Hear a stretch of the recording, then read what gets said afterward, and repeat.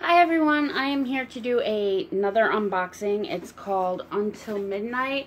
This was last month, so it was August box. And I'm just getting around to it because I've been very busy and distracted. I had surgery done on my wrist, which you can't really... Oh, there you go. You can kind of see. So, here we go. This is the box.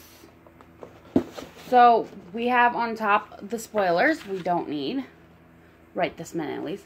And then we have the recipe card, which is for classic cherry pie. Okay, cool. It's a recipe. I know I was disappointed not getting a recipe last time, but I think I'd rather no recipe than one that I can look up online. I like the unique recipes. Then we also got this hot cocoa organic, which is cool because I'm interested to try that. I've not had this brand before. We got these socks, which are pretty, but they probably won't fit me because they're the long ones. But I'm going to give them a try. If they don't fit, I'll find someone for them.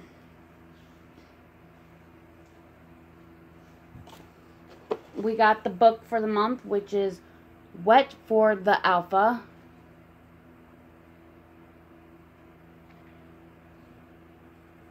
So that's pretty cool. And then a whole bunch of wiggly worms, which can go straight into the trash. Then we got a candle that's red velvet cupcake.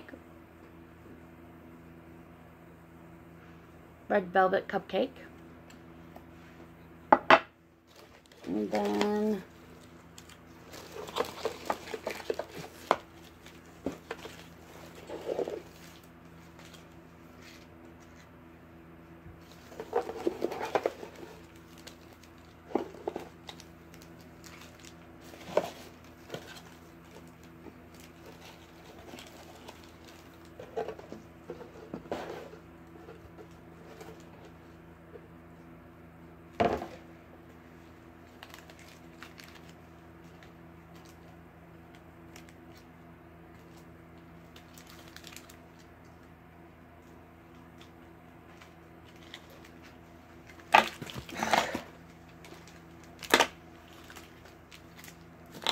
then I got 4 of the Ghirardelli dark chocolate 60% cocoa.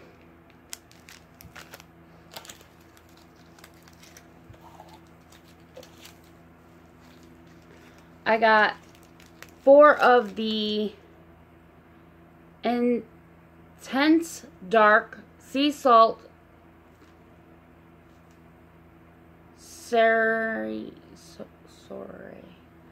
anyways, yeah, you can read that if you can.